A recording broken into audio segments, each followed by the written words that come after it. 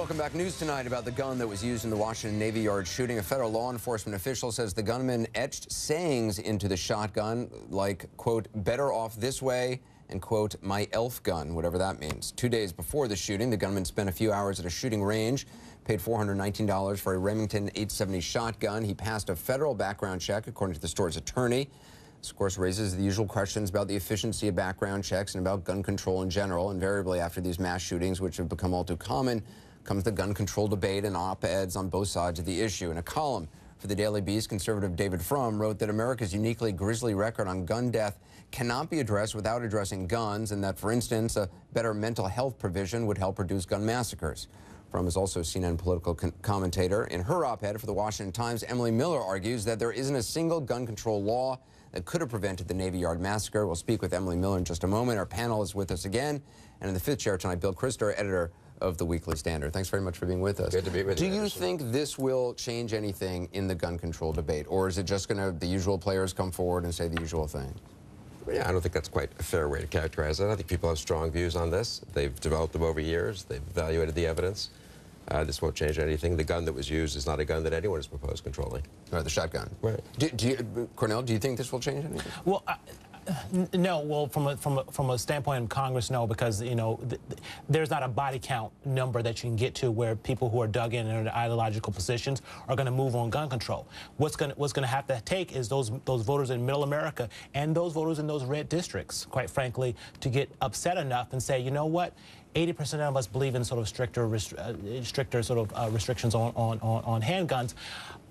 Let's vote out the people who are in fact standing in the way. And until that happens, no, nothing's going to change. But you've done polling on this. I mean, my understanding of the support and for those who are opposed to it, that those who are opposed to more limits on guns feel more strongly about it and are much more passionate about it than those who it's not a voting issue for. Well, is that true? In the past, it has not been a top of the sort of list voting issues outside parts of the South. But I got to think when you see the body count continue and continue in Middle America, this does become an issue. And when you have 80% of the American people sort of saying, okay, this is common sense, we need more restrictions, it will become a voting issue. We have a Second Amendment. This country is different than other countries. And the tradition that Bill talked about is deep and real, and it's about American liberty and freedom. And I think I honestly think that once you have this number of guns in a society, the ability to actually bring them down is almost zero. And certainly in the process of trying to control them, you're going to unleash criminals with much worse and a much greater ability to avoid the law in getting them. So I'm reconciled to it. I just want those who support gun rights to recognize that the cost of those gun rights are many, many innocent deaths. And just own it.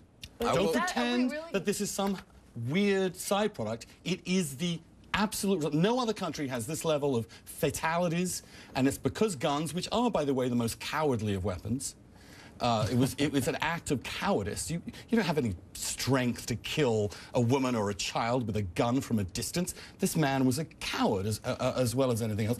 I think they have to own the fact that, yes, we believe in this freedom, and yes, the damage is dozens and dozens of children and innocent people dead every year, and own it. Let me bring in Emily Miller, senior opinion editor at the Washington Times, author of Emily Gets Her Gun, but Obama Wants to Take Yours. You heard what Andrew said. Do you own that? Do you accept that? Well, all I know is what happened on Monday in the Navy Yard was absolutely horrendous, obviously. The things that I say, there can be things that can be done, Anderson. That's what I wrote in my column today. For example, this shooter was in Rhode Island recently, called the police and said, I'm hearing aliens talk to me and I've had to switch hotels. The police should have put him in a mental hospital. If he had been put inpatient in a mental hospital, as Dr. Drew referenced in the previous segment, he would have been put in the prohibited category. But here's the kicker. He was in Rhode Island. Rhode Island has one of this country's worst records for putting mental health records into the FBI's NICS check. So had he been put into a mental hospital in Rhode Island, we wouldn't know about it. So he still would have passed his background check.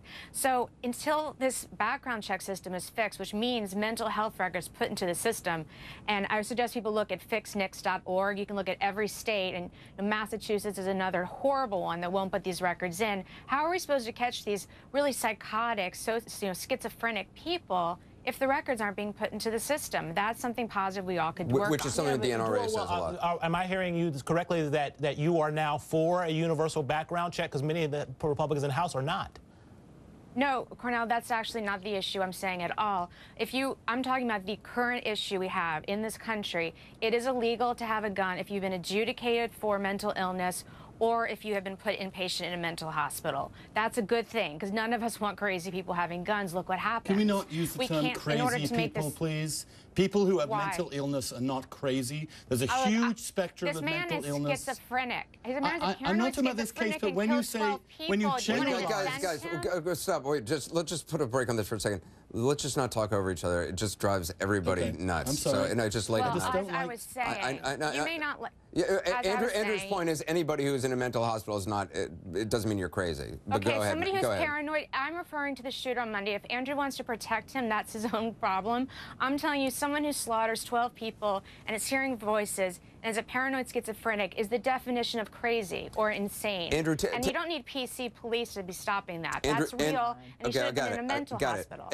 Andrew, to Emily's point, and it's the point the NRA makes, is that a lot of these states are not reporting all the information they could be reporting and should be reporting in order to make this background check that does currently exist more effective. And of course, I agree with that, absolutely. My only issue there is I think we should be careful if we're trying to destigmatize mental illness to suddenly broadly call anybody with mental illness crazy people. That actually makes it less likely for people to seek help.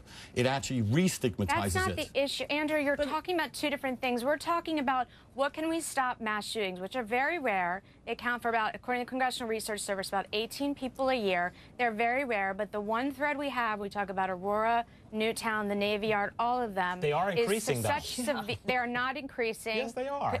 No, that's a completely, based on what fact? Based on the fact that every year there's more and more of them. So true. Okay, Cornell, let's talk about real facts, which is Congressional Research Service, which is the congressional arm of Congress, did a report in April, looked at 10 years. There is no increase, there is no decrease. They are unpredictable. There's been about 500 people killed by these mass shootings. So just throwing out these things does not make them to be true. We have to talk about facts here. The CRS does say in that same report that there is a lot of information we do not know about how people use guns, and that they recommend, and I don't want to misquote it, but they recommend sort of not a database, but gathering more information, actually studying how people use guns in this country, which is something a lot of groups resist. Andrew, that's true.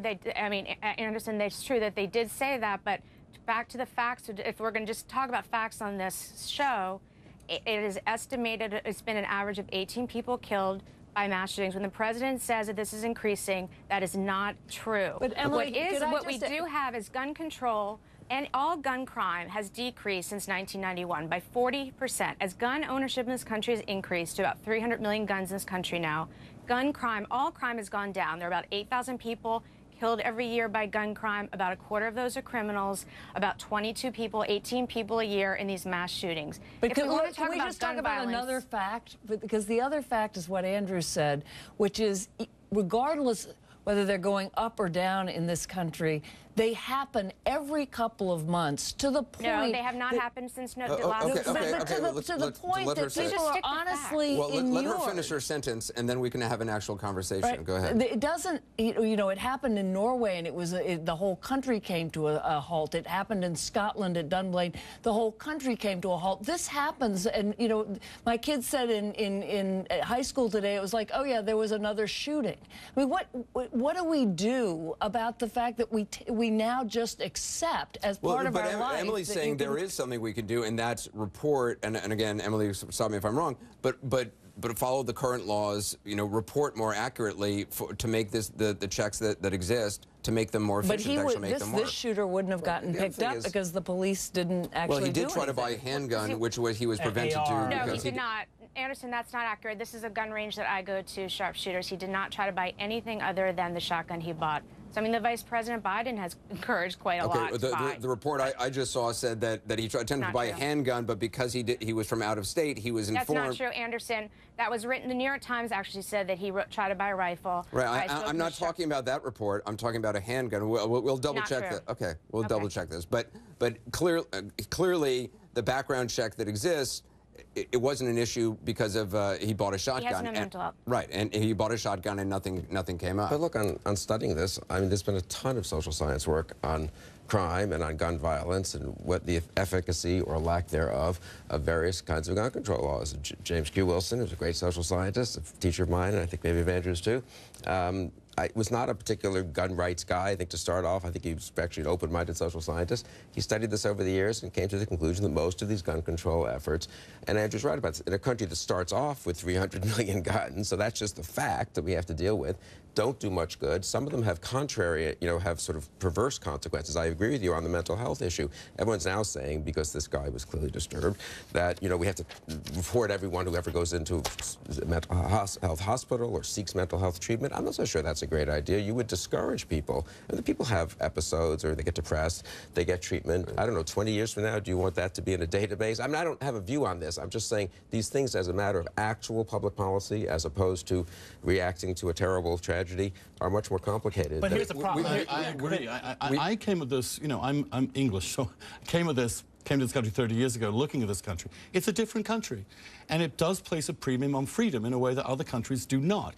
And if the result of that is that when you look at other countries, the rate of murder, of fatal murder, not violence, but fatalities, because God knows the English are violent as hell, but they don't have enough guns to kill each other. Have access. We nonetheless will have, because it's a free country with a Second Amendment, we will have much higher levels of carnage through gunfire than any other country, and we do. We got to take a break, and Emily raised a good point about the misreporting that a lot of media outlets did, including, well, pretty much everybody did yesterday, and I just want to clear up. This is from the lawyer for Sharpshooter Small Arms Range. Emily, I think you go there. This is from their lawyer, J. Michael Slocum. This shooter did not attempt to buy an AR-15, as we said, from the range. He did ask about purchasing a handgun. No brand was specified, but he was told he could not purchase a handgun except for delivery to his home state through another federally licensed firearm dealer, and that's when he decided to purchase the shotgun. So we were sort of both right there. Federal law, you can't purchase out-of-state handguns. So, listen, Emily Miller, it's great to have you on the program again.